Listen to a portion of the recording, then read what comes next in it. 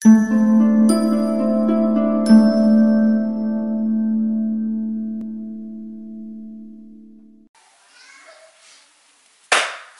peace. Sabbath peace. It's another opportunity for us to hear and learn of the word of truth that's given to us by the Most High God. All honor goes to the Father through the Son, whose name is Yahushua. In him lies the only hope for salvation. It is obtained by grace through faith, not of works, lest anyone should boast, and given freely as a gift to all who obey him. We understand that if we do not obey him, it is made manifest or made obvious that we do not believe. In this state, we should expect no good thing from the Most High. However, anything that we do get, whether it be a gift of tongues, a gift of prophecy, or any supernatural experience that we may have, it can and it will be used against us in the day of judgment. With that said, peace to the saints that are in the room, to the saints that couldn't make it, but no peace to the wicked. The only thing we say to them is repent that they might live. So go ahead and open up to 1 Peter chapter 4, verse 7. Angel, what did he just tell you? It's going to be 1 Peter chapter 4, verse 7.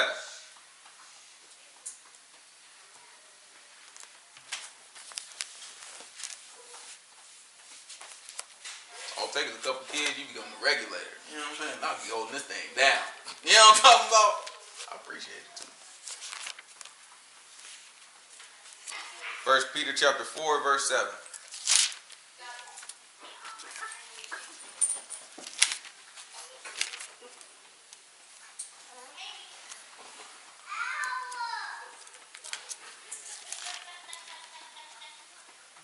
Itty bitty pages, bro.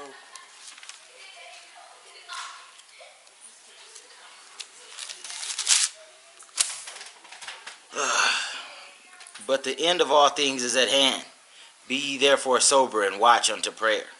And above all things have fervent charity among yourselves, for charity shall cover the multitude of sins. He said charity, and what's charity? Love. He said love will cover the multitude of sins.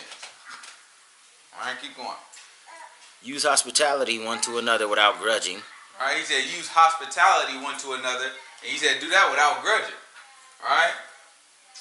As every man has received the gift, even so minister the same one to another, as good stewards of the manifold grace of God. That's important. He says that as every man has received the gift. In other words, the things that we have, the things that we consider talents or gifts or material things that we own. He said all these things that we've been given, he said use these things as stewards. And a steward is somebody who doesn't really own it, but they have it and they take care of it. Right? So he said use it as somebody who's just taking care of it, just got a job to do with it. Right? In other words, serve your brother and your sister with all the stuff that you have. Right? Keep going.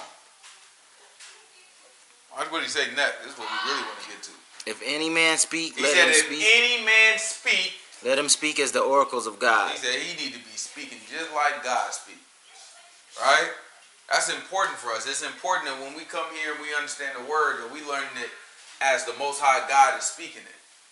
We don't want anybody to be able to come up to us and just say something to us and we just take it and run with it. We want to be able to hear it as the word is spoken. That's why we look at it and we you know what I'm saying, we call out scriptures and we listen to what the scriptures say.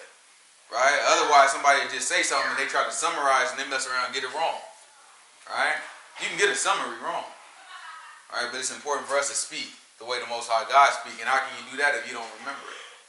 Right? That's just something that you have to want. Like the salvation, you just have to want it. Right? It's the only way to do it. And to want it, you have to learn how to get it. Right? And then when you learn it, that's why we say you have to you're gonna be taught and learn. Anyone who's taught and learned in the word. Because it's two things. It's not just hearing the word, you get the word. You have to actually learn it. And in other words, you have to understand it and remember it. Right?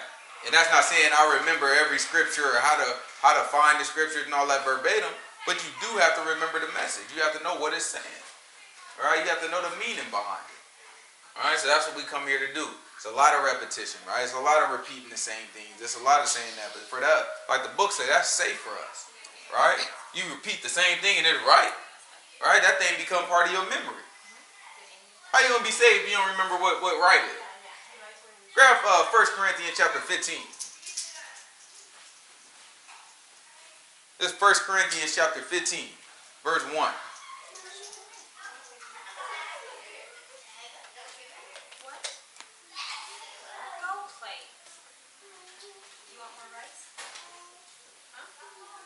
no way in the world anybody gonna remember something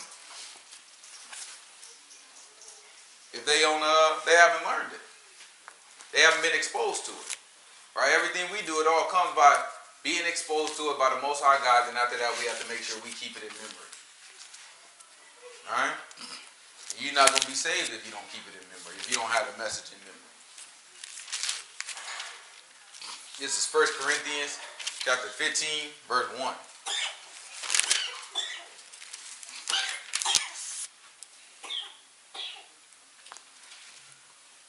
Moreover, brethren, I declare unto you the gospel which I have preached unto you, which also ye have received, He said, and wherein the gospel ye stand. which I have preached unto you, which also you have received, and wherein ye stand,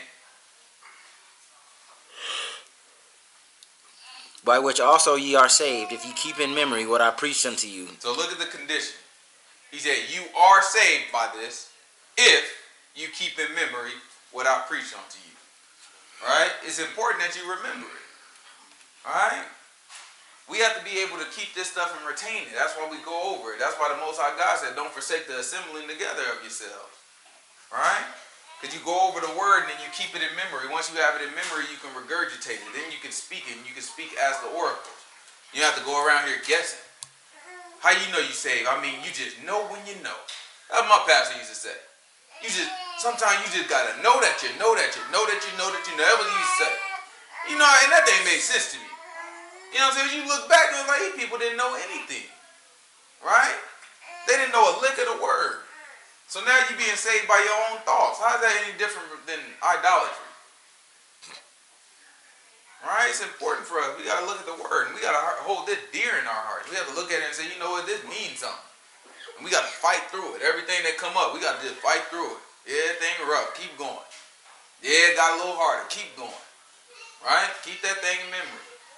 It's going to come time. I'm telling you, for me, it come time, man. That's all I got, man. I just got this word. Stuff get real tough, and I just hear that thing ringing in my head. Keep going. That's all I can do. You know what I'm saying? I get tempted to do some stuff I ain't got no business doing. That thing just pop right in my head. Boy, you'll take your butt going to hell. That thing keep going. Keep moving. Alright? We ain't got no time for this stuff, man. We got to be able to put this stuff in our heart and keep pushing. Alright? This is Luke chapter 7. Watch this.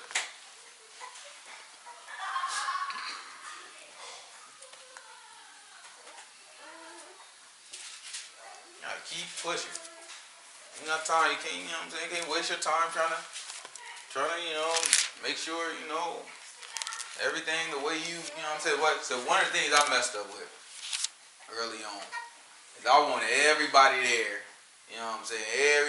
Everybody that was there when, you know what I'm saying, when I used to be who I was, I wanted them there when I changed to. You know what I'm saying? I want to keep everybody around. You know what happened? I kept cussing, kept lying, kept stealing. You know what I'm saying? All that stuff. Because I'm trying to keep my same circle. Right? I'm trying to keep everything the same. I just wanted to feel the same. It's like, all right, yeah, but not everybody going to move with the same speed you move. It don't matter what you tell them. Right? You can go up to them with all the, I mean, the best word you know. You can go up to them, and guess what? It's going to be an excuse. Yahushua dealt with it too. We'd be hard pressed to find a preacher better than Yahushua. Right? He ran into the same thing. It's Luke chapter 7, verse 31.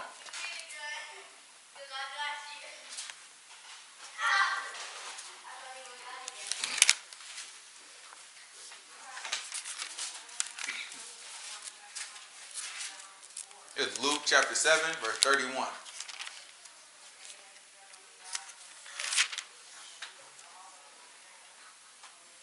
And the Lord said, whereunto then shall I liken the men of this generation?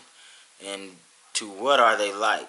Alright, so he says, what can I compare the men of this generation to? Alright, he's trying to look at it like, what are these people like? He gonna tell you what they like. They're like unto children sitting in the marketplace. He said, these boys just like kids. They sitting in the marketplace. And what the kids in the marketplace saying? And calling one to another and saying, we have piped unto you, and ye have not danced. He said, they like kids sitting in the marketplace, and they like, listen, I just sang a song to you. I played my instrument to you. You know what I'm saying? I played some really good music just now. And y'all didn't dance. What else? We have mourned to you, and ye have not wept. I sit here and cried and told you a sad story. And y'all didn't cry. You know what I'm saying? Like, if we partying, y'all don't want to party. You know what I'm saying? If it's a sad time and we sad and crying, y'all don't want to be sad. What did he say? For John the Baptist came neither eating bread nor drinking wine, and ye say he has a devil. Right? Yahushua used that, and he's saying basically, when I sent John the Baptist to y'all, the man didn't eat. You know what I'm saying? He didn't drink. And y'all said the man had a devil. Right? He came in here being strict. He was on top of it. He abstained from all this foolishness. And y'all said the man had a devil. Then what else? The Son of Man is come eating and drinking, and ye say, behold, a gluttonous man and a winebibber, a friend of publicans and sinners. Right? I come and I eat and I drink. Y'all call me a darn winebibber. Y'all say I'm a drunk. Y'all say I'm a gluttonous. I eat too darn much. Y'all say I'm a friend of sinners. That's what Yahushua was saying. So he said, how can I please y'all? That's basically the point of the story. He said, how can I please y'all? I sing and I dance for y'all. Y'all, you know what I'm saying? Y'all don't dance. You know what I'm saying? After that, I cry and try to tell y'all a sad story. Ain't nobody moved by it. It's like y'all can't win. Right? Watch what he said. But wisdom is justified of all her children. Right? He said wisdom is justified. What that means is you are going to be, the people who walk in the faith are going to be justified in the sense that they walked in wisdom. So you'll be able to see by the result of what you do that it's wise or not. Right? That you are saved or not. Right? You can't see it beforehand. He's saying just wait and see. He said wisdom will be justified by our children. Right? So the fruit that wisdom produces is going to justify wisdom. Right? Same thing with us. The fruit that we produce is what justifies us. Alright? What else we got? And one of the Pharisees desired that he would eat with him, and went into the Pharisee's house and sat down to meat. And behold, a woman So in the notice city. that. Who went to who? The Pharisee went to him. Y'all notice that Yahushua was not walking around chasing these people? These people chasing him. He's on the move. Everybody who want to talk to him, they coming to him. He just talking wide open. Oh, y'all made a crowd? All right, let me talk to y'all. Notice he's not chasing these people. Right? That's important for us because there's a lot of people we hold dear and we just want to save them. We just want to, you know what I'm saying? We want to get them. My brother that was just in here, we just want to save them. Alright? Ain't nothing wrong with it either, but the important thing is that we know why we do. Grab Matthew chapter 25. It's Matthew chapter 25, verse 1.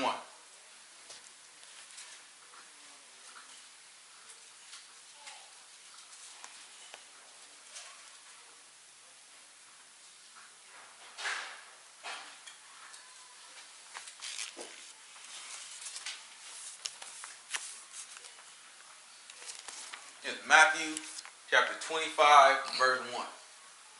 Then shall the kingdom of heaven be likened unto 10 virgins which took their lamps. He said the kingdom of heaven, you know what that's like? That's like 10 virgins.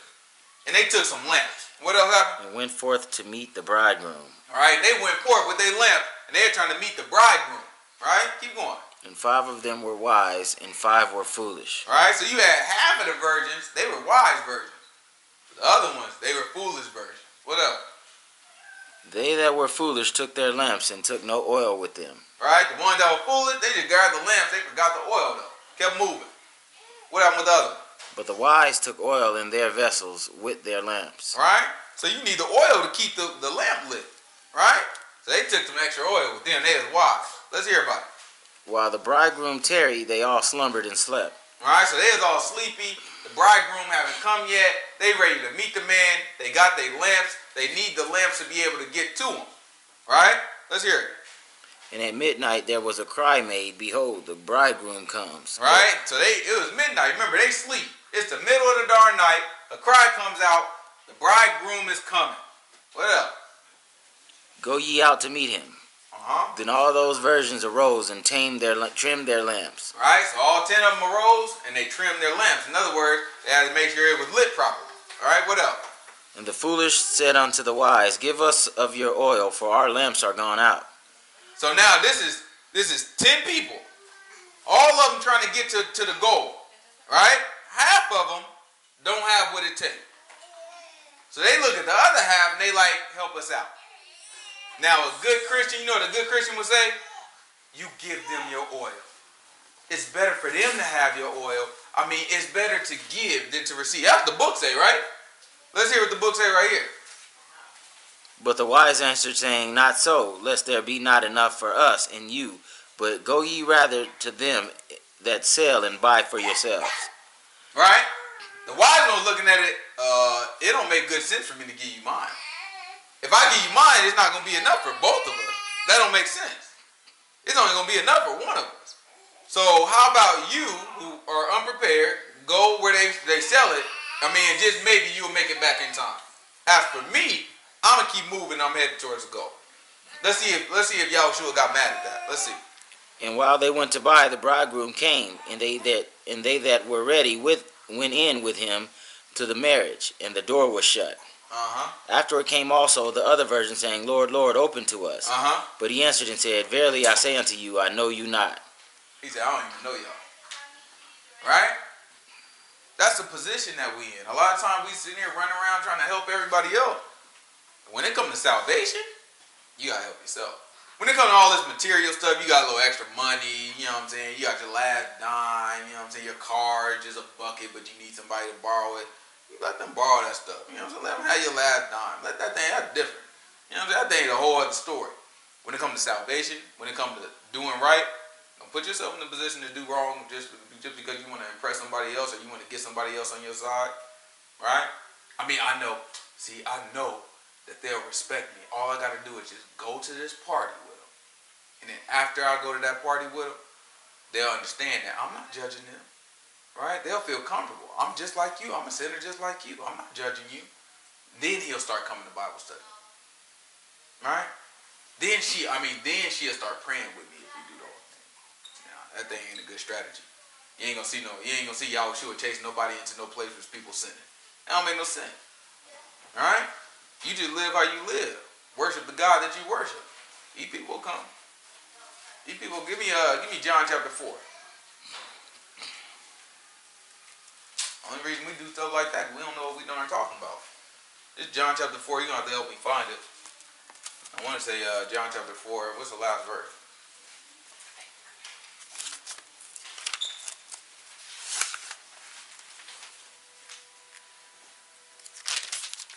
54. Oh, okay. John chapter 4. I need like verse at least 20, 21 maybe.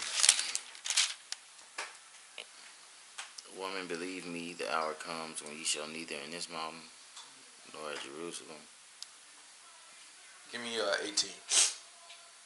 This is John chapter 4, verse 18. For thou hast had 5 husbands. Okay.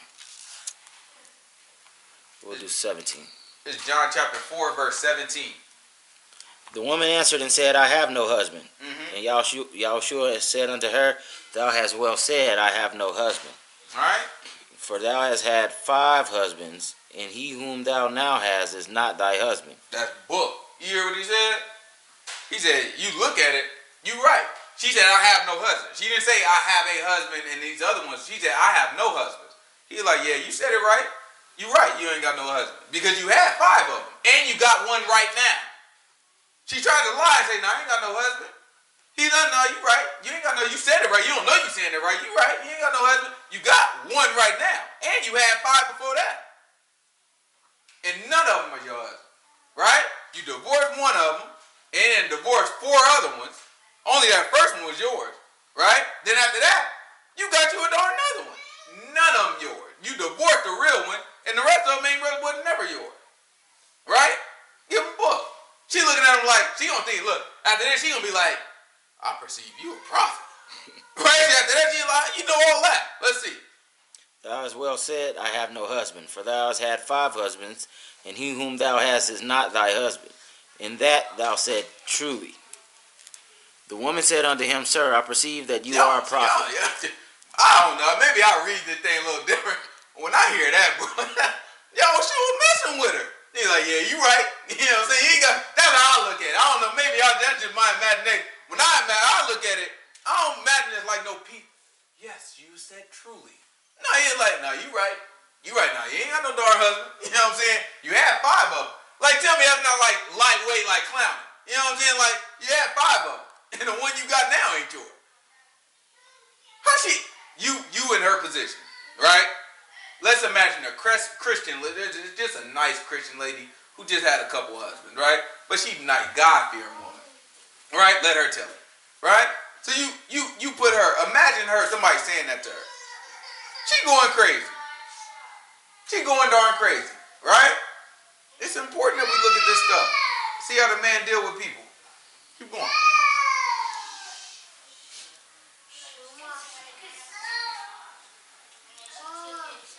Our fathers worshipped in this mountain, Uh-huh. and ye say that in Jerusalem is the place where men ought to worship. Mm-hmm.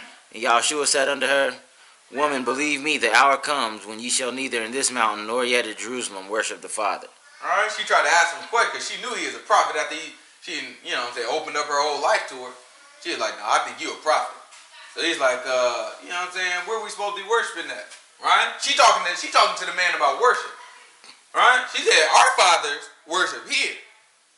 But y'all talking about we got to worship in Jerusalem. Right? He looked at her head like, don't even worry about it. Hour coming, y'all ain't going to worship neither one of them places. Right? Let's see.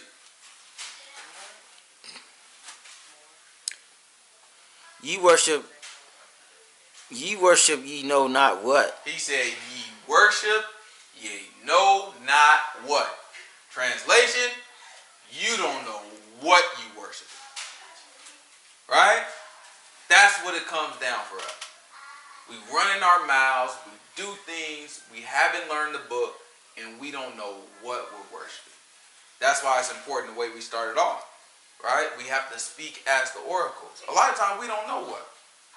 You know what I'm saying? When we first started, it was a period of time we were saying stuff, found out it was wrong, saying stuff, found out it was wrong, saying stuff, found out it was wrong, improvising, taking guesses. It came to a point where we was like, you know what? Let's only use the Bible. We talk to people on Facebook, I'm only going to quote the Bible. Right? Somebody asks us a question about the Bible, I'm only going to quote the Bible. Right? And by doing that, we wanted to say something. You know what I'm saying? It was like you asked me a question, oh yeah, how does this going to work and this, that, and other. Oh yeah, I know that. You know what I'm saying? The guy, he loves you and this, that, and the other, da, da, da. That's what you want to say. Then it's like, you know what? I'm only going to use the Bible. Let me find that in the Bible. And then you find out, oh, that thing ain't nowhere. Somebody asks you, so where did Lucifer get kicked out of heaven? Oh, don't, yeah. See, he was the highest angel. That's what you want to say. Then it's like, let me find that in the Bible. Then you go look for it. It's like, oh, I can't find that thing nowhere. That's how you clean a lot of this mess up. You force yourself to only speak as the book speaks. You want to say something about the Bible to somebody? Find it in the book first. And just say it just like it's written. Guarantee that thing will clean your butt up. You'll be sitting there like, yeah, a lot of this stuff is false. A lot of this stuff that we've been taught, that thing just false. That don't even make sense. It's misrepresented or sometimes it's absolutely false. Right? That's just how you got to audit it. Right? You got to go back and you got to check it and make sure everything is still in place. We get to moving too fast thinking we know stuff and our mind just start playing tricks on us. We can't do that. Alright? We came here for some law. Let's look at law. Where did we leave off last week? Exodus 32, verse 35. So 33. Yeah. Exodus 33, verse 1. Just a recap. Keep in mind, we came to Mount Sinai. We was about 3 months in, right? So we got rescued from Egypt. We was in the wilderness for 3 months. And then we came to Mount Sinai. You know what I'm saying? That's where the Most High God spoke to us from on top of the mountain. Then Moses went up there. After we stopped him, we was like, take it easy. We don't want to hear nothing else. You'll mess around and kill us. Most High God said, you spoken well. Alright? So Moses went up there and heard the rest of the commandments. He brought the commandments back to us. He gave us the commandments. We said, you know what? Everything you say, we'll do it. He sealed the covenant with us. Alright? Then after that, Moses went back up there for 40 days, 40 nights. Alright? So remember, we were 3 months in, 40 days, 40 nights. Now we're approaching about 5 months. Right? We in the 4th month at that point. Right? So now, Moses come back down. We had a golden calf, but we thought, you know what I'm saying, Moses was good as dead. Right? We had a golden calf. He's like, man, we was like, look, Aaron, make us our gods. Right? Make us a god. You know what I'm saying? We saw Moses. Moses went up there. The Most High God was just talking to us. We thought we was all about to die. So he went up there right in the scariest part of the scary part. And he been up there 40 days, 40 nights. I didn't even see him take a meal up there. Right? So it's like, yeah, I don't know if Moses coming back. Go ahead and make us a god. They want to see something. Right? They need an image. Remember, they didn't see God. Moses told us in Deuteronomy, they didn't see no similitude. Right? So they didn't see God. They just need something to see. All they saw was Moses. Moses go up there. They thought he dead. So they get an image. Make an image. Start partying. They sacrifice to the Most High God in the form of this image though. Most High God send Moses back down there. Moses get down there. He is like, man, this is a darn mess. Broke the 10 Commandments on the tablets of stone. Broke them things down. He called. He said, who's for God? The Levites, his brethren, they chose up and they said, we are. And then they went out there and they slaughtered about 3,000 people. Right? And they killed 3,000 of our people as a judgment for God because we disobeyed him when he just told us not to do. We ended up doing it because we weren't paying attention. Right? We didn't keep those things in memory. Alright? So then, after that, Moses started to deal with the people. And that's pretty much how we left off with chapter 33 of Exodus. So we're going to pick up here. Chapter 32 of Exodus. So we're going to pick up here in chapter 33 as he continues to deal with the people. Remember, the Levites started to kill folks. And after they killed folks, the Most High God said, consecrate yourselves. You know what I'm saying? He bestowed a blessing on you today. We're going to talk a little more about what that blessing ends up being. And now, you know what I'm saying, he's dealing with the rest of the people. So this is Exodus chapter 33, verse 1. And the Lord said unto Moses, depart, and go up hence, thou and the people which thou hast brought up out of the land of Egypt, unto the land which I swear unto Abraham, to Isaac, and to Jacob, saying, unto thy seed will I give it. And I will send an angel before thee, and I will drive out the Canaanite, the Amorite, the Hittite, and the Perizzite, the Hivite, and the Jebusite. All right, all those are descendants of a man named Canaan, which they call Canaanites because they're his descendants. All right, so they all have their own individual names, their own individual tribes and stuff, but that's what they all represent. Another word for them are Amorites. All right, keep going. Unto a land flowing with milk and honey, for I will not go up into the midst of thee, for thou art a stiff-necked people, lest I consume thee in the way. And when the people heard these evil things, they mourned, and no man did put on him his ornaments. No man did what? Put on him his ornaments. So, who remembers how the golden calf was made?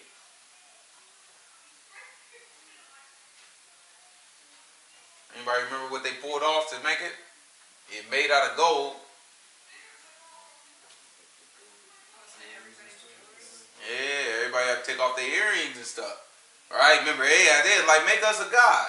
Right? And then Aaron was like, all right, you know what I'm saying? Give me earrings. And they said the women, the boys, and the girls took off their earrings. You know what I'm saying? Handed them over. And he melted it all down and made a golden calf out of it. Right? So now they get to the point, and read that again. What verse was that? 4. This is verse 4. Most High God had already dealt with them. Some folks had died. Then he just gave them some bad news. Like, I ain't going up with y'all. I'll mess around and kill y'all. Y'all stiff-necked people. People heard that stuff, and then let's see how they reacted to it. And when the people heard these evil things, they mourned, and no man did put on him his ornaments. Right? Remember, they had took him off to make this golden calf. He said, no man put on his ornaments. What's the next verse? For the Lord had said unto Moses, say unto the children of Israel, ye are a stiff-necked people. I will come up into the midst of thee in a moment and consume thee.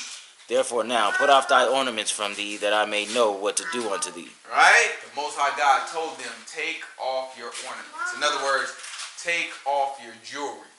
Right? Take off your jewelry. He said, and do that. That way I'll know what to do with you. He said, I don't even know what to do with you right now. He said, take it off.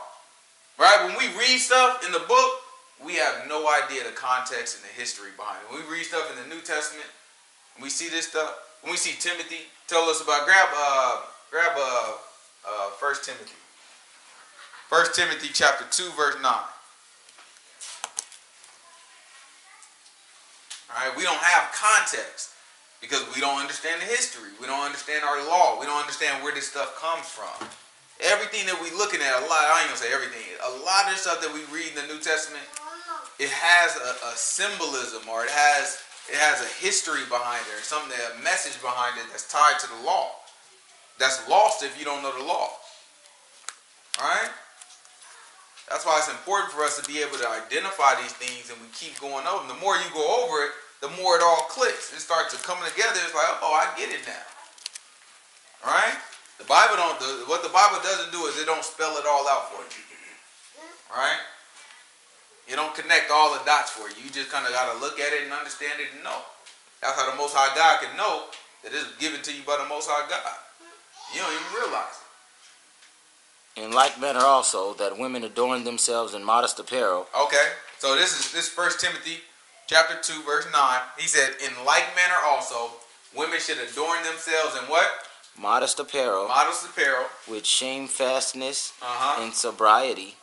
Not with broided hair or gold or pearls or costly array. Right? So Christians, when they look at that, and they like, you know, that, see, God is not talking to all women.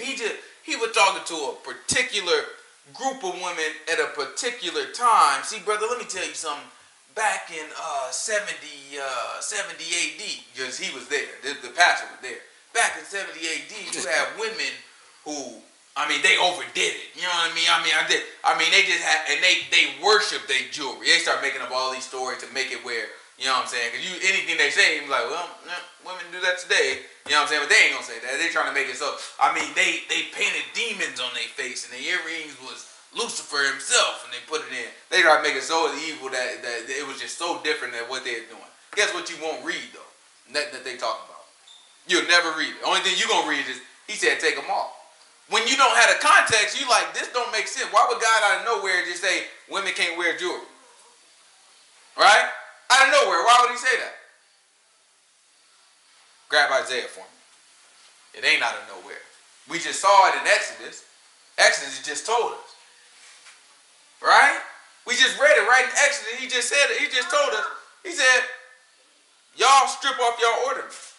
That way I know what to do with y'all. He was upset with us. When he was upset with it, he told all of us, take off your ornaments. All your little jingling things, take them things off. What you mean? Right? In the history even behind that, we got to the point of sinning by using those ornaments. We had gold earrings in our ear. We took them off and we made a god out of it. We made an image out of it. All right? So then our punishment was take them off. Get rid of them. You going to make a god out of some stuff I bless you with and then use it to sin against me. Take them off. Get rid of them. So we see it in the New Testament. What you think it's referring to? He trying to let us know. Humble yourself like you did in the wilderness. This is Isaiah chapter 3. Isaiah chapter 3, give me verse 10. Watch this. It's all through the book, but we just miss it. Because ain't nobody ever taught us this stuff. Only thing they're going to teach us about a particular set of women at a particular time that you can't never find in the book. They say it two different places in the book. Peter and Paul were talking about the same women. Stop lying. Say ye to the righteous. He said, say ye to the righteous. This is Isaiah chapter 3, verse 10. Watch this. Say ye to the righteous that it shall be well with him. For they shall eat the fruit of their doings. Woe unto the wicked.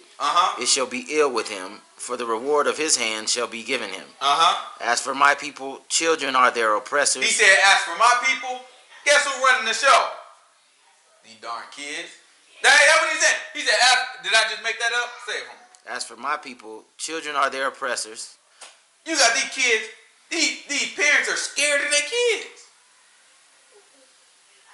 Some of them outward scared of their kids, right? Some of them just like, my kid will really slap me upside my head, right? Some of them scared of their kids just like, I just don't want her to be mad at me. I just don't want him to be upset with me. He may leave. I ain't got time for none of this stuff. You do what you need to do. The kids ain't about to oppress us. That's crazy. That don't make sense. That's prophecy. I read it in the book and I'm still going to let it happen. That ain't going to work for me. Ain't going to work for me. Let me tell you, it's the rule. This is how the Most High God said it's going to happen. You choose. kick any of my kids out. And mine is 1 and 3. They butt can go right now. You know what I'm saying? They grandma will take them. I'll pay her too. I'll pay child support to my mom. Whoever pick them up. You know what I'm saying? I still take care of them. You ain't got to come back to my house not until you ready to do what I'm saying. It's my house. Most High God gave it to me. I ain't no wicked ruler. I know I'm just. You know what I'm saying? When I get there and I serve, I'm going to serve my kids and my wife. Guess what? You ain't about to turn my household into a bad prophecy. That's crazy. That doesn't make sense to me. It is never going to happen. That's book. Keep writing. Children are their oppressors, and women rule over them. Uh-oh. He said, children are they. You know what? It was a man, right? You were there. We was at a radio show. And this Hebrew dude came in. I mean, from Africa, Hebrew. We got the accent and everything. He up in there. See, you have to do what you have to do. You know what I'm saying? Got the African accent. So everybody know he real, right? He is like, yeah, man, we the Hebrews. So everybody's like, oh, that's right, huh? And he got an accent. I've been saying this thing for years. You know what I'm saying? Same group of people. They ain't listen to me. But he came in there with an accent. It's like, oh, we Hebrews. Okay. So I'm like, all right. You know what I'm saying? You know what I'm saying? That's cool. You know what I'm saying? We got it. Then after that, he is like, see, God wants the woman to he said God wants the roles to reverse for the woman. You know what I'm saying? For the woman to run things. And so I'm looking at him like, nah. And so he's in there telling them pretty much the woman's supposed to run things now and the men are not. Right? This is a new age that's coming. Right? A new age where everything kind of flip around. So we looking at him like, huh? Then you think about this prophecy. What did it say? Children are their oppressors, and women rule over them. He said, children are their oppressors, and women rule over them. You just tell me if this is a blessing that he's pronouncing on people, or is he pronouncing curses on people? Right? Is he sitting there pronouncing, saying that these are all the good things that's gonna happen? I mean, because you let this other dude tell it. And this is a new age. This is how it's supposed to be. Right? Why we can't find this in a positive context then? Why we can't find ever where it say a woman gonna rule a man in a positive context? From the beginning of the book to the end, you'll never find it. You'll never find it where a woman was said to rule over a man and it's a positive context. I'll tell you what you will find. You will find where Paul tells us, don't let a woman usurp authority over a man or teach a man. You will find in the Garden of Eden, that as a punishment to Eve, he said a man will rule over you. Right? You will find this right here. Right? All these different things we look at, it's important for us to understand what the book is saying. It doesn't make any sense in the world for us to sit here and let somebody tell us it's okay that a woman should run and rule when the book is saying the opposite. When he's saying that's a curse that I'm telling you. This is a curse. A woman is going to rule over you. That your children are going to oppress you. And we just let that thing rock. Nah, it's not us. That can't happen. Keep going. O my people, they which lead thee cause thee to err, and destroy the way of your paths. Who he talking about when he say they must lead thee? The woman? No, he ain't talking about the woman. He said they which lead thee cause thee to err. He talking about these pastors. He talking about these people that's telling us these lies. Saying this stuff is okay. Saying it's all the same. Right? Keep going. It calls us to err. Because they don't know the book. The Lord stands up to plead and stands to judge the people. Watch this. The Lord stands up to plead. And then on top of that, he stands up to judge the people. Right? Watch what he said next. And the princes thereof, for ye have eaten up the... Wait, where was I? That's right here. The Lord stands up. Okay. And the Lord will enter into judgment with the ancients of his people. And the princes thereof, for ye have eaten up the vineyard. The spoil of the poor is in your houses. What mean ye that ye beat my people to pieces and grind the faces of the poor? Says the Lord God of hosts. Yep. Moreover, the Lord said, because the daughters of Zion are haughty and walk with stretched forth necks. He said, because the daughters of Zion are what? Are haughty. And they walk out with what? With stretched forth necks. He said they walk out with stretched forth necks. You know what that means? They stuck up. They just sitting there just walking. He said the women of Zion are Hebrew women. Yeah, they're just walking down like this. Just stuck up. Right? He said because they haughty and they walk around just stuck up, what's going to happen to them? And walk with stretched forth necks and wanton eyes, walking and mincing as they go. And walking and mincing as they go. They switching. Keep going. And making a tinkling with their feet. Making a tinkling with their feet. You know what that means? They got on jewelry. They got all that stuff. They making noise with it. Watch. Keep going. Therefore the Lord will smite with a scab the crown of the head of the daughters of Zion, and the Lord will discover their secret parts. In that day the Lord will take away the bravery of their tinkling ornaments about their feet. Y'all didn't believe me when they all talking about tinkling? He said, you sitting there making all that. No, you ever seen a girl with all the accessories on? They come in and all you hear, cling, cling, cling, cling. You hear all the accessories clean together and all that. That's what he's talking. We've always been like that. That's nothing new for us. We've always been that. Right? He's saying, these women at this time, he's like, man, because y'all walking around like that, right? This is the ancient days. He's talking about our ancient people. He's like, because y'all walking around like that and y'all haughty, y'all sinners walking around with wanton eyes. In other words, you looking and seducing people everywhere you go because you doing all this stuff. Watch this. Therefore the Lord will smite with a scab the crown of the head of the daughters of Zion, and the Lord will discover their secret parts. In that day the Lord will take away the bravery of their tinkling ornaments about their feet, and their calls and their round tires like the moon.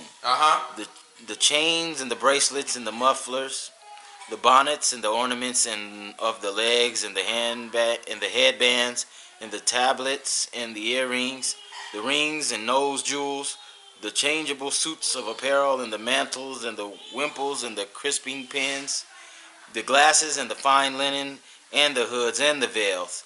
And it shall come to pass that instead of sweet smell there shall be stink, and instead of a girdle a rent, and instead of a well set hair baldness, and instead of a stomacher a girding of sackcloth, and burning instead of beauty. You just tell me that a lot of our women ain't having a lot of these same problems. Right? And we look at it, this is what the book is telling us. So now when we fast forward and we look at the New Testament, he said, no, just take it off. It means something else now. It doesn't mean the same thing to us. Right? But nobody's giving us this context and like, oh yeah, this is why, you know what I'm saying, this is the history of what's going on here. You have multiple places where the man told you, these tinkling things, these ornaments, this jewelry that y'all wearing, I want it off of you. Now the New Testament, he's saying the same thing because we need to be humble. It's not that we having the same problem that they was having there. He's saying, I'm trying to keep you from that. I'm telling you that when women and men wore these things previously, it was a problem. If we know our history, we can say, you know what? I'm avoiding that. Right? That's important for us. It means something. This is just stuff that we bypass, right? We just look at, oh, no, that's not talking to me. If you look at the book and the whole time you saying that's not talking to me, yeah, okay. Okay. You know what I'm saying? Okay.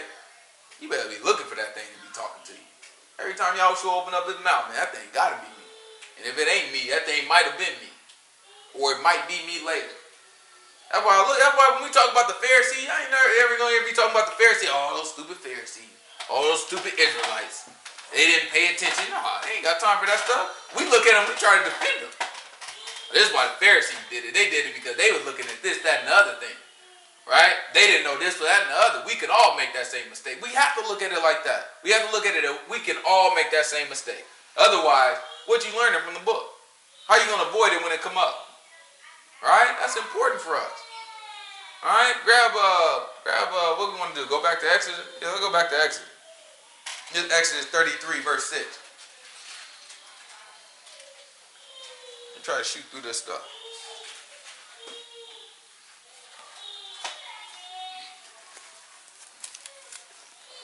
It's Exodus 33, verse 6.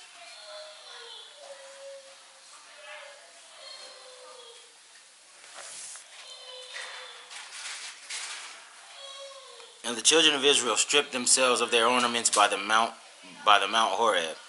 And Moses took the tabernacle and pitched it without the camp, afar off from the camp, and called it the tabernacle of the congregation. All right, so when they say tabernacle there, we're going to get into the tabernacle that we talked about, that we're going to build. We're going to get into that. But when he say tabernacle here, it's just saying the tent. So he had a tent, and he pitched the tent outside the camp, right? And then he went into it. This is where he about to talk to the Most High God. But watch how the people look at him. Watch it.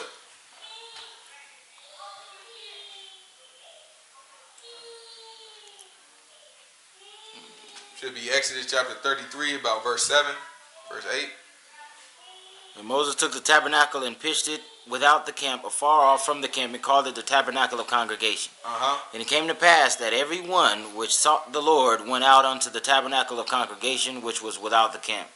And it came to pass, when Moses went out into the tabernacle, that all the people rose up and stood every man at his tent door, and looked after Moses until he was gone into the tabernacle. So notice that when Moses got up and go out there, it just told you every man who looking for the Most High God, they go out there. It didn't tell you what everybody did when they went out there, though. But when Moses went out there, what everybody do? They stood up, and every man at his tent door. Everybody like this when Moses go out there. Right? They go out to the door. Moses about to go. You know what I'm saying? Out there peeking out the door, kids. You know what I'm saying? Trying to see. Everybody was looking. When Moses started walking out there, everybody wanted to see. Watch how these people look. This is the honor that Moses had.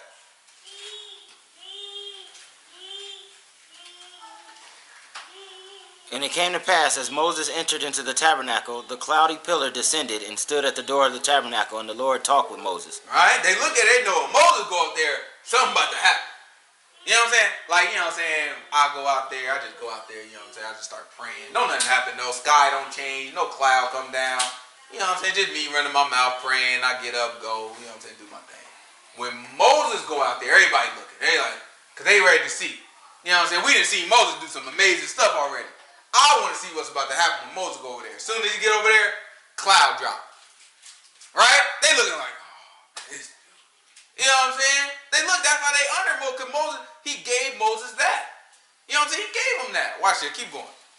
Watch how you people do. And it came to pass, as Moses entered into the tabernacle. As Moses entered in, what happened? The cloudy pillar descended and stood at the door of the tabernacle, and the Lord talked with Moses. Oh, he talked with him. And then what? And all the people saw the cloudy pillar stand at the tabernacle door. And all the people rose up and worshipped, every man in his tent door. Every man did what? Rose up and worshipped. After they saw that cloud, every man started bowing down. Right there at their tent door. Everybody started bowing down. Alright? Keep going, watch this. This is Moses. And the Lord spake unto Moses face to face, as a man speaks unto his friend. Oh, and the Most High God spoke to him face to face. Just like he was speaking to a friend. Right? That has to mean something to us. Right? These people looked at him. They was like, Moses walking over there. They peek out the window. They paying attention. They want to see what's going on, what's about to happen. Cloud drop. He walk in. He start talking to God face to face. And you know what they do? They bow down and worship. Do they see God? Who they see? They see Moses. They see the cloud. That's all they see. And guess who set it up that way? Most High. God. Alright? Grab Exodus chapter 7 for me real quick. Then we're going to grab Hebrews chapter 1. It's Exodus chapter 7, verse 1. Exodus chapter 7, verse 1.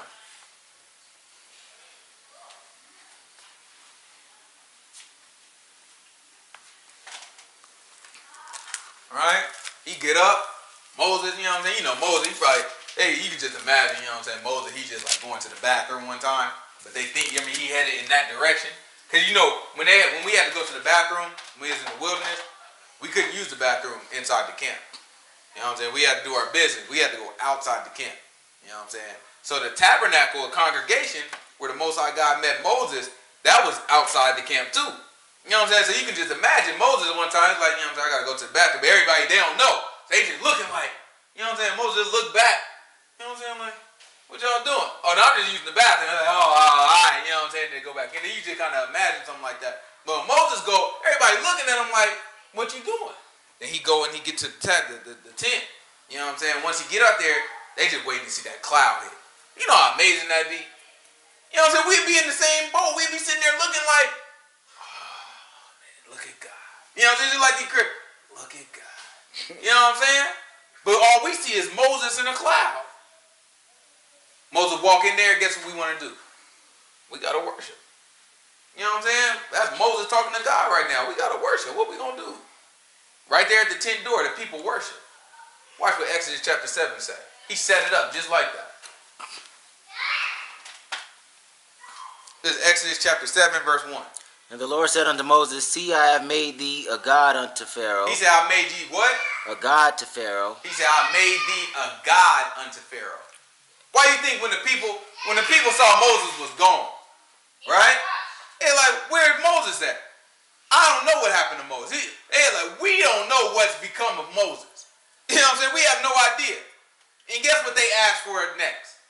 When they realized Moses was out of the picture, what was the first thing they asked for? A god. They asked for somebody to make them a god. Because the Most High God made Moses to be as a god to Pharaoh. These people are the same. They is in the same boat as Pharaoh. They saw it just like Pharaoh. So that's how they saw Moses. Keep going. And Aaron your brother shall be your prophet. He said Moses is going to be a god to Pharaoh.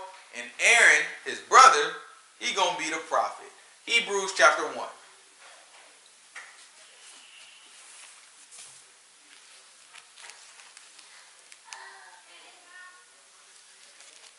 These are little details that, you know what I'm saying, you don't look into the book. How you going to know this stuff? Right? How you going to understand what's going on with Yahushua if you don't do this? You don't know this. You never understood that Moses was like a god to these people.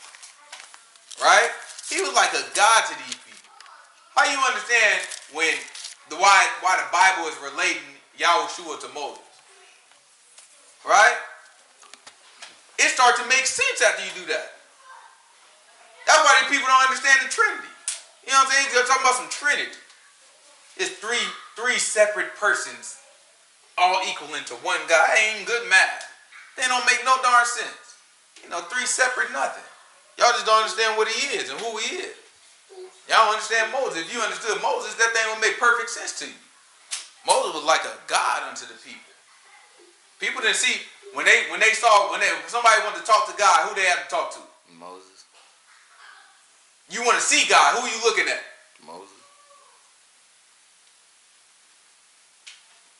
Hebrews want to tell you.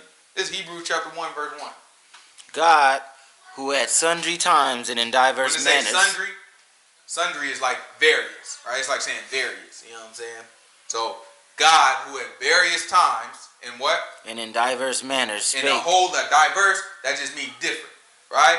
So he's saying, God, who in various times and in different ways, keep going, various times and different ways, spake in time past unto the fathers by the prophets. Right? He said in many times and in different ways he spoke to us by prophets. But hath in these last days spoken unto us by his Son, whom he has appointed their heir of all things, by whom also he made the worlds. Right? So he said it's been a whole lot of prophets at different times and a lot of different ways that they didn't spoke to us. But in these days, this man's speaking to us by his Son. He's like, it's different. Right? And he made his Son the heir over all things. Watch this. Who being the brightness of his glory and the express image of his person. And the what? Express image of his person. So he's saying this Son, who he's speaking to us by, is the express image of God's person. Right? So when Moses was walking up, who saw God? Nobody. Right? But when you see him walk up, you start worshiping. Because Moses was an image of God. That's why when Moses was taken out of the picture, he was up there 40 days, 40 nights. They didn't know if he was going to come back. First thing they asked for is, make us a God. Moses is gone. Therefore, we need a God. Right? Because Moses was God in their eyes. So now you have Yahushua on the scene, who's the express what? Image of his person. Keep going. And upholding all things by the word of his power, when he had by himself purged our sins, sat down on the right hand of the majesty on high. This is Colossians chapter 1. Because I don't know what expressed image means. You know what I'm saying? That can mean anything. You let a Christian, no. Say that can mean anything.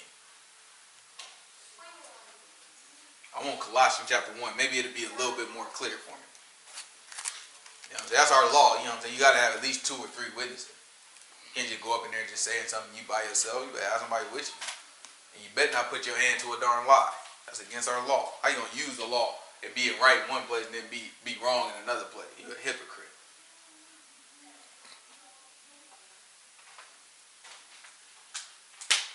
Don't break the law just to make the law. That don't make no darn sense.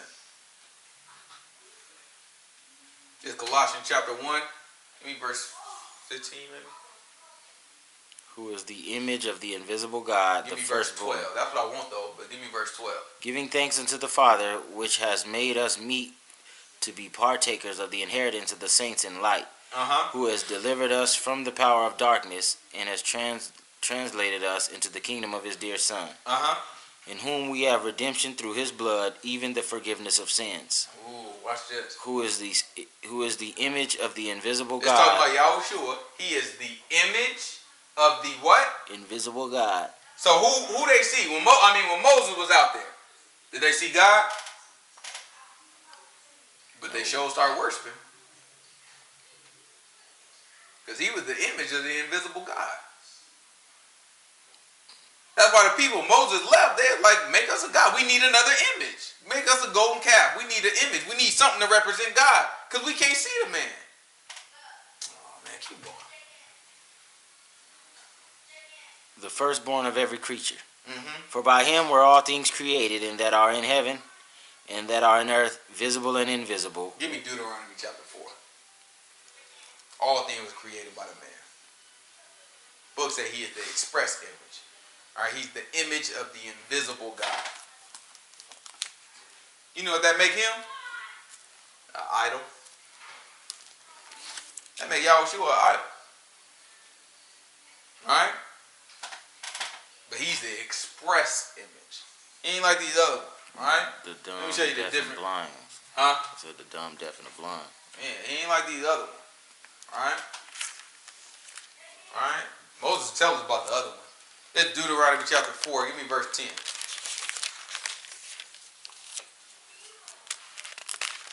It's Deuteronomy chapter 4, verse 10.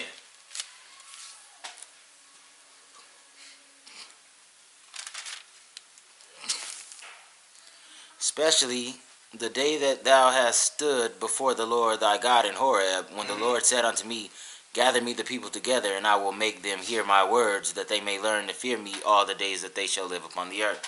Remember Horeb, when they say Horeb and Mount Sinai, those are pretty much the same place, right? It's the same one speaking about an area, one speaking about like a specific place, right? So it's like saying, what is it like saying? It's like saying Las Vegas and Clark County.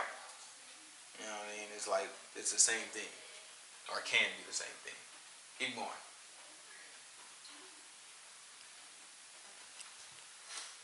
And they may learn to fear me all the days that they shall live upon the earth, and that they may teach their children. And ye came near and stood under the mountain, and the mountain burned with fire unto the midst of heaven, and with darkness, clouds, and thick darkness. And the Lord spake unto you out of the midst of the fire. Ye heard the voice of the words. You heard the voice of the words. Keep going. But saw no similitude. But you saw what? No similitude. Similitude is like an image. In other words, you didn't see nothing. You heard the voice of the word, but you didn't see a shape. You didn't see a form. Right? Keep going. Only ye heard a voice. And he declared unto you his covenant, which he commanded you to perform, even 10 commandments, and he wrote them upon 2 tables of stone. Remember, that's the ones that Moses broke at first. And the Lord commanded me at that time to teach you statutes and judgments, that ye might do them in the land where you go over to possess it. Take ye therefore good heed unto yourselves, for ye saw no manner of similitude on the day that the Lord spake unto you in Horeb out of the midst of the fire. Why do you think Moses had to say that twice? Because he remembers. He remembers when I went up there, I came back down and y'all was that quick to make an image. So in Deuteronomy, you have to understand, Deuteronomy is the second time that he's giving out all his law. He's kind of going over everything again, right? We did it 3 months in. We was at Mount Sinai. We was only 3 months in. He went over all the law and all that. Then we come down 40 years later. We about to go into the land. A lot of our people didn't die off. A lot of kids grown up. So he's like, let me go over all this stuff again. So he reminded, he was like, listen, you saw no similitude. Keep on talking to him. And let me remind you, you saw no similitude. Don't make it. Watch what he say next.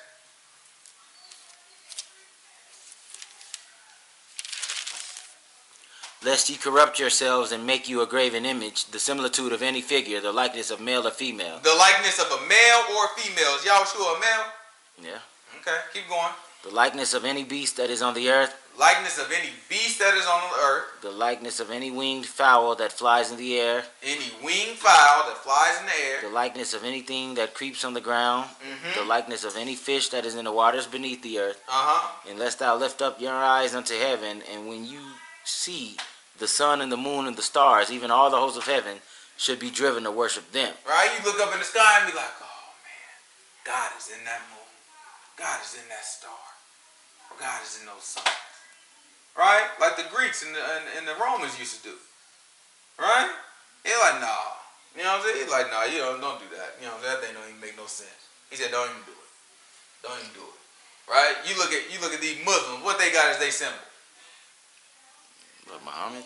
Nah. What's that man's name? They fly their flag, it's a moon and a star on it. Oh. All these people walking in sin. Every one of them, they claim our book is right. They claim the first part of our book, they say that thing right.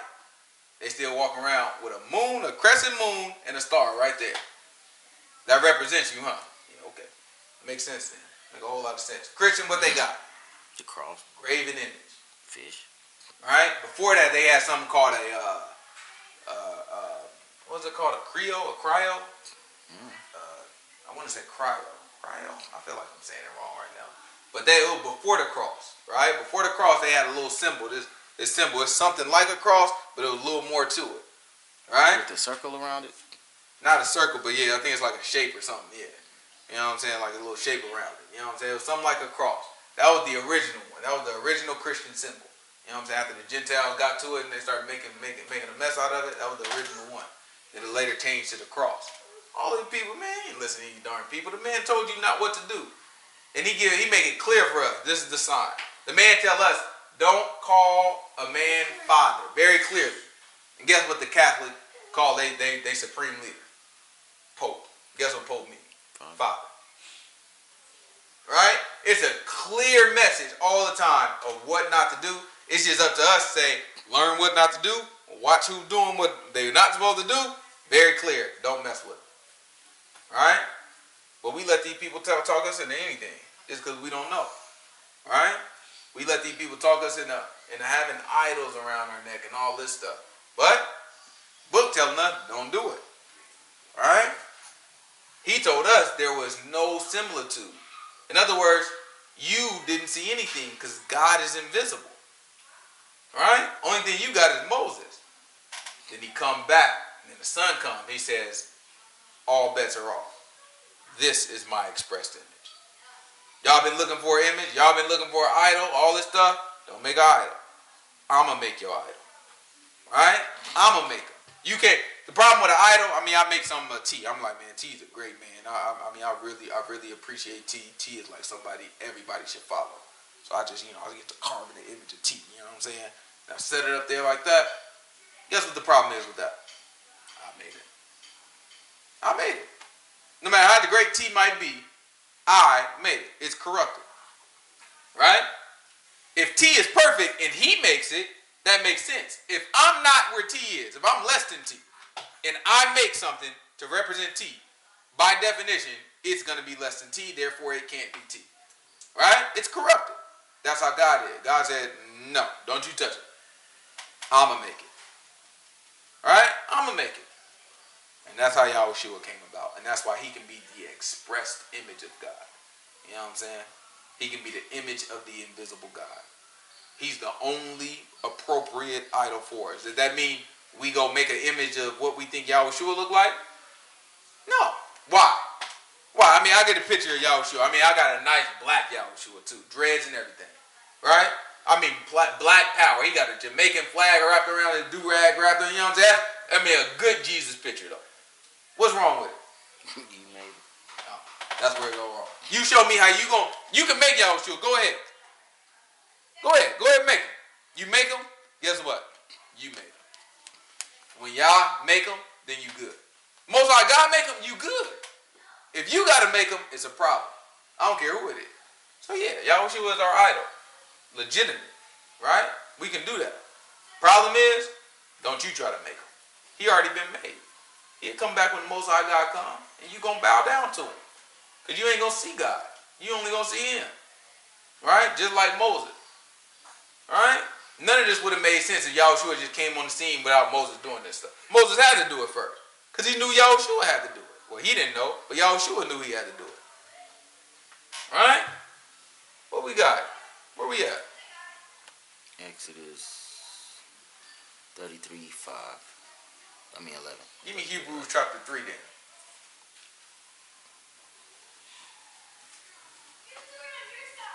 It's Hebrews chapter 3 verse 1.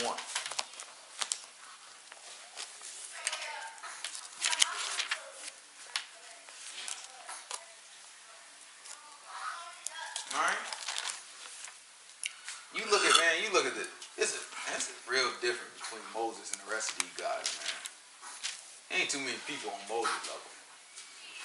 We just read very clearly. He said, man, he walking there, everybody looking. You know what I'm saying? That cloud come down, everybody bow down. You know what I'm saying? And then after that, it said he talked to God. And how he talked to God? Face to face. Face to face. And he said, he had talking to him like he had talking to what? Like a man talks with his friend. I mean, that's special there. When you say I was talking to God and we just chopping, that's my man there. You know what I'm saying? We just chopping. I was just talking to him like, that's just my friend. You know what I'm saying? Like, I'm talking to him just like I talk to my friend. You know what that means? I'm giving you everything. I'm telling you everything. You ever talk to somebody at work, you don't really mess with them? You know what I'm saying? Just like, yeah, You just kind of tight-lipped about everything, just like, yeah, okay. Then you talk to your friend, or if you ever meet somebody outside of work and they see how you interact with your friends, and you be like, it's different. You know they looking at you like, yeah, you acting real different with them. You know, like that with me. It's like, well, these my friends. You know what I'm saying? Like, these my friends. Like, what up? We joke, we laugh. You know what I'm saying? I tell them everything about me because they my friends. You know what I'm saying?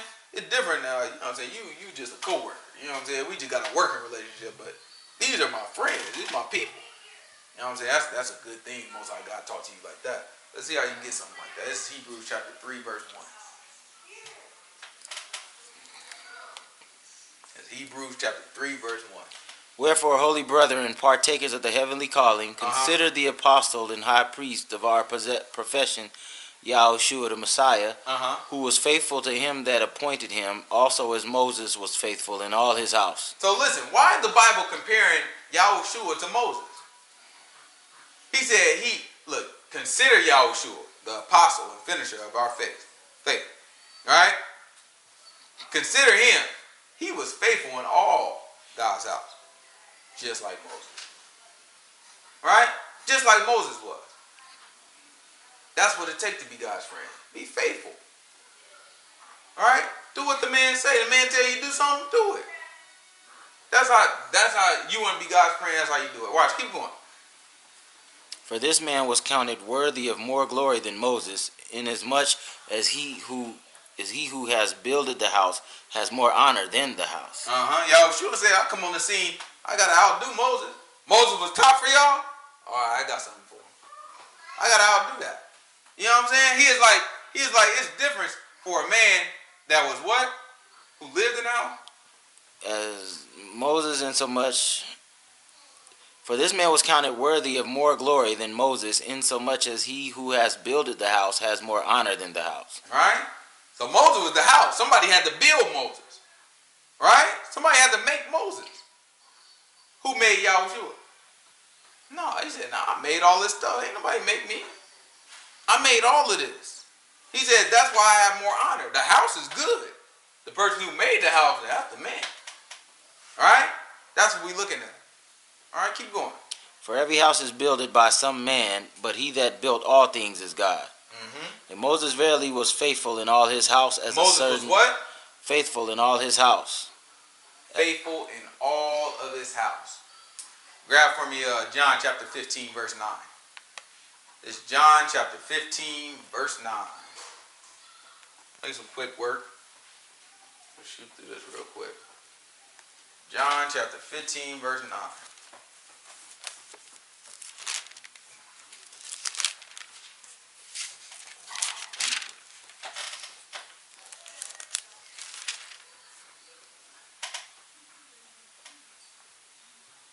As the Father has loved me, so have I loved you. So this is Yahushua talking. Just like the Father loved me, I'm going to love y'all, right? Keep going. Continue ye in my love. Right? All I need you to do is stay in my love, please. Keep going. If you keep my commandments, you shall abide in my love. He said, if you do what I tell you to do, you abide in my love. That's simple. And just like who? Even as I have kept my Father's commandments and abide in his love. That thing make a whole lot of sense. You do what God tell you to do, you his friend. You don't think Yahushua was a friend to the Most High? Alright? Keep going. Watch it.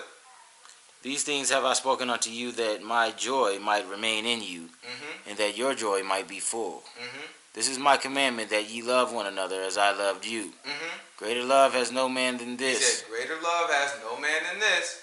That a man lay down his life for his friends. That he laid down his life for a friend. How do I become a friend?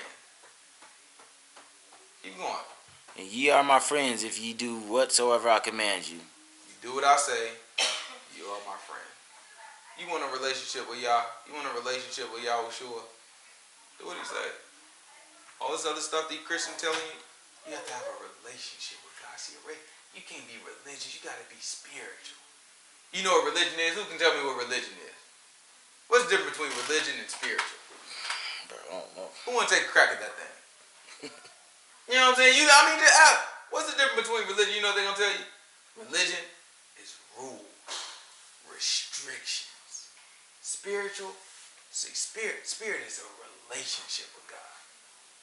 You know where they get blown off at? So a commandment, what is that? Rules or is that a relationship?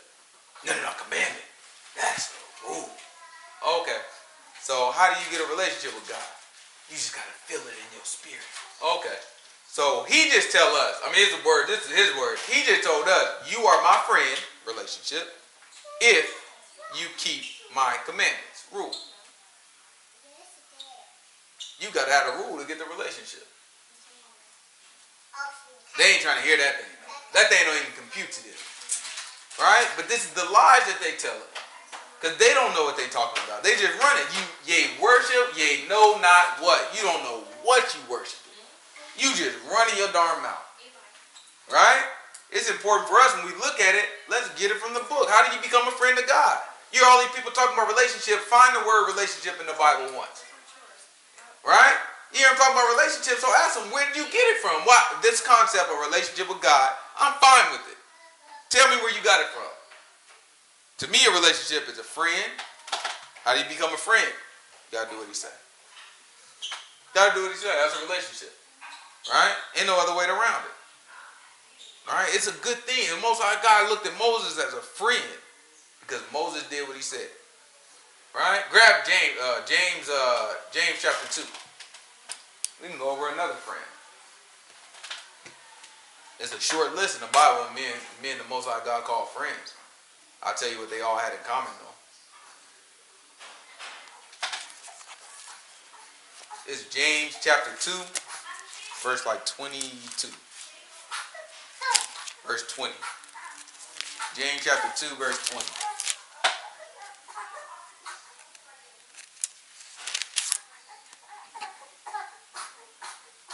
But wilt thou know, O vain man, that faith without works is dead?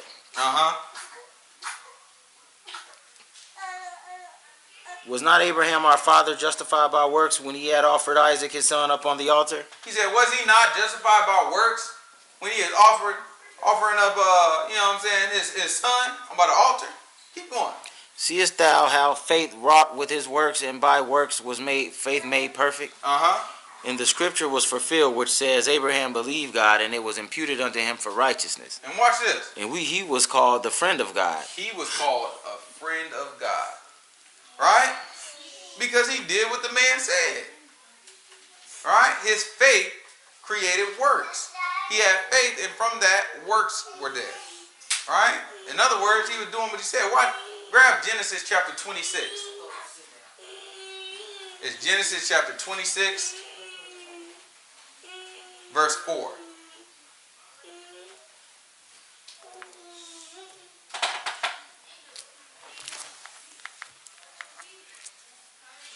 And I will make thy seed to multiply as the stars of heaven, and will give unto thy seed all these countries, and in thy seed shall all the nations of the earth be blessed. Because that Abraham obeyed my voice and kept my charge. Because Abraham obeyed my voice. Kept my charge. Kept my charge. My commandments. My commandments. My statutes. My statutes. And my laws. And my laws. It's clear why the man was a friend. Grab Genesis 18. It's Genesis chapter 18. Or is it 19 no more? No, Genesis 18 verse 16.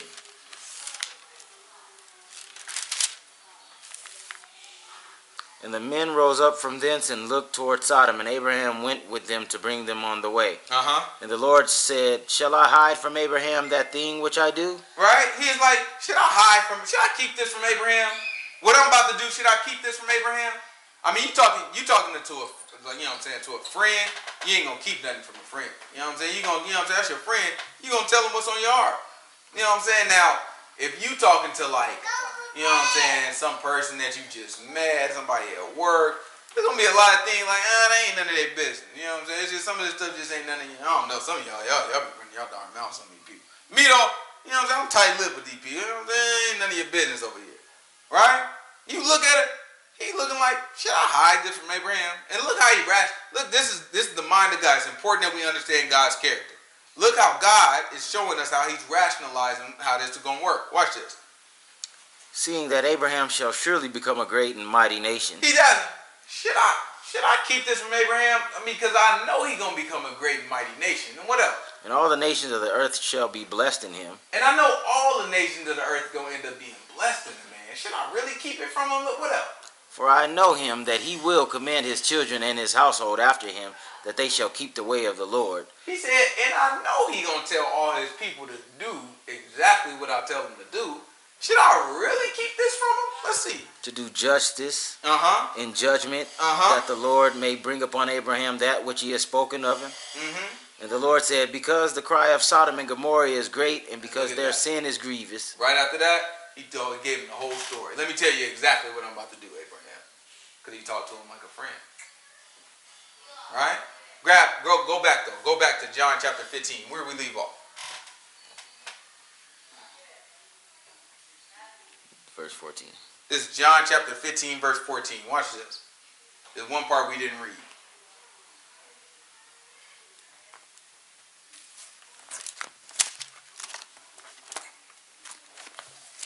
It's John chapter 15, verse 14.